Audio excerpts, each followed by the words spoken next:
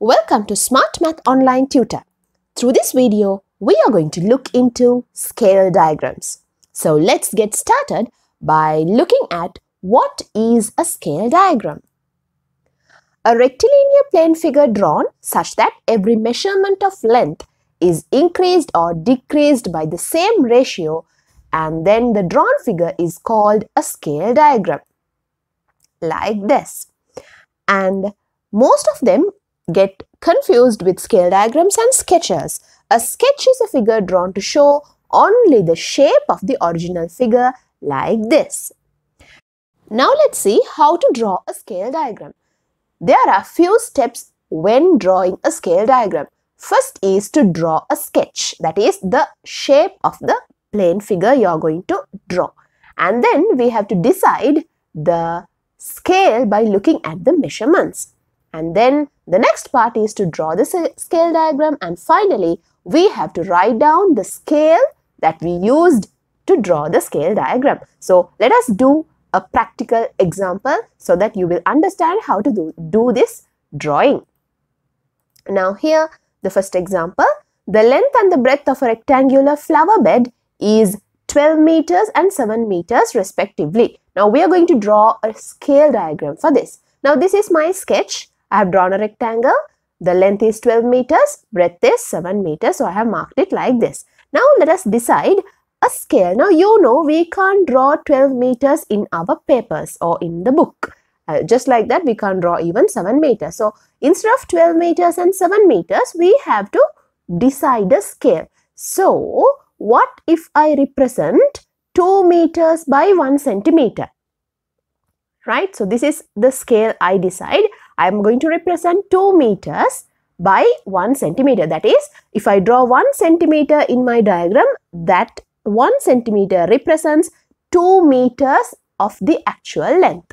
And then I have to decide if I am going to represent 2 meters by 1 centimeter. To represent 12 meters, I have to draw 6 centimeters. And to represent 7 meters, I have to draw 3.5 centimeters of length. And now, by deciding this part, I am moving on to the drawing section. Now, let us take a ruler and draw a line of length 12 meters. Instead of 12 meters, we represent 6 centimeters. So, I am drawing a 6 centimeter line like this. And then, we are going to draw the breadth, that is 3.5 centimeters like this. Right. Now, again 3.5 centimeters in the other side to represent the next breadth, and then finally we are joining this. Now this is our scale diagram. Now though we completed drawing, we have the fourth step, that is we have to write down the scale of this diagram. Now you know 1 centimeter is represented by 2 meters.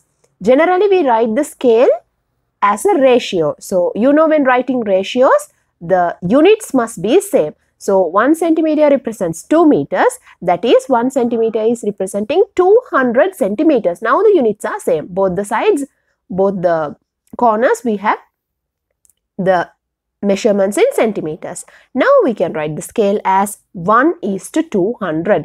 This tells 1 centimeter represents 200 centimeters. Right? Fine. Now this is how we draw a scale diagram. And then we are going to see how to calculate the length corresponding to the actual length when the scale of a diagram is given. Right? Now, a diagram is given, the measurements are given, and the scale is given. Now, instead of 10 meters, when the scale is given, how to decide the length we are going to draw in the scale. Now, 10 meters is not the length in the scale. Right? So, the scale is given. We are going to decide the length corresponding to this actual length. Now, in that, first of all, we have to see the length corresponding to 200 centimeters is 1 centimeter. From where did I get it? From here. Now, here it is given the scale. 1:200, that is 1 centimeter represents 200 centimeters. So, I write 1 centimeter or the length corresponding to 200 centimeter is equal to 1 centimeter. Then the length corresponding to 600 centimeters. From where did I get this 600? From here. Now you know 6 meters is equal to 600 centimeters. So the length corresponding to 600 centimeters will be 600 divided by 200, that is 3 centimeters. That means now what is this 3 centimeters? In order to represent 6 meters in the scale diagram, we have to draw a line of 3 centimeters. Moving on to the next part, length corresponding to 800 centimeters. Now 800 centimeters is this 8 meters. Then that we divide by 200, that is 4 centimeters. Then the next part is the length corresponding to this 10 meters, that is 1000 centimeters divided by 200 is 5 centimeters. Right. So here these are the lengths corresponding to actual lengths when the scale is given. Now we are going to see the next part of this section, that is determining the actual lengths when the scale diagram is given. Now here the scale diagram is given with the lengths. These lengths are the length in the scale diagram. The scale length, not the actual length. So here 3 centimeters, 3.5 centimeters, 5 centimeters and so on are the lengths in the scale diagram. And we are going to find the actual lengths of this diagram. So here the scale is given as 1:500, that is 1 centimeter represents 500 centimeters. We know 500 centimeters is equal to 5 meters. So simply 1 centimeter represents 5 meters. Now next place, if 1 centimeter represents 5 meters, what is the value representing or the actual length of 3 centimeters? So to find that, we have to multiply 3 by 5 and then the answer is 15 meters, and then the next part is 3.5 centimeters. So actual length of this part you have to multiply by 5.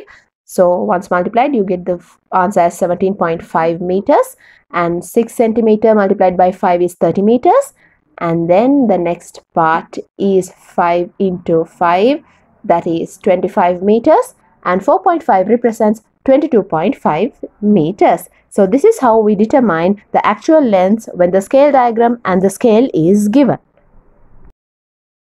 Fine. Now the next section we are going to move on, that is how to draw scale diagrams. Once again, we already learnt it a little. Now here in this case, the scale is given. Right, now this is the diagram. Scale is given, actual lengths are given. We have to decide the values corresponding to these actual lengths according to the scale. Now when the scale is given, you know how to decide the lengths corresponding to the actual length when the scale is given. So here according to this, 1000 centimeters, the scale is 1:1000, that tells 1000 centimeters are represented by 1 centimeter. So that is simply 10 meters are represented by 1 centimeter.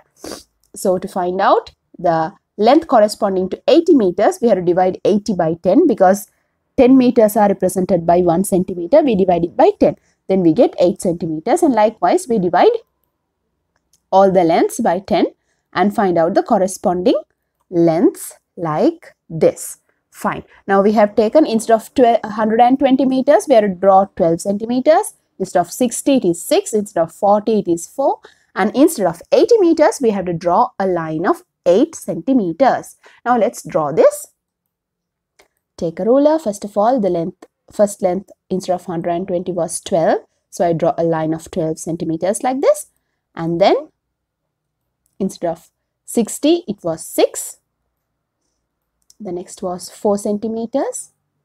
Draw a line like this, and now I join these two lines, and if you measure it, it will be 8 centimeters. So this is the scale diagram of the figure given previously. So here you have to mention the scale, and then that's all. So hope I made myself clear regarding how to draw scale diagrams, how to decide lengths, and how to decide the actual length of a scale diagram, and so on. See you with another smart math tip. Until then, goodbye.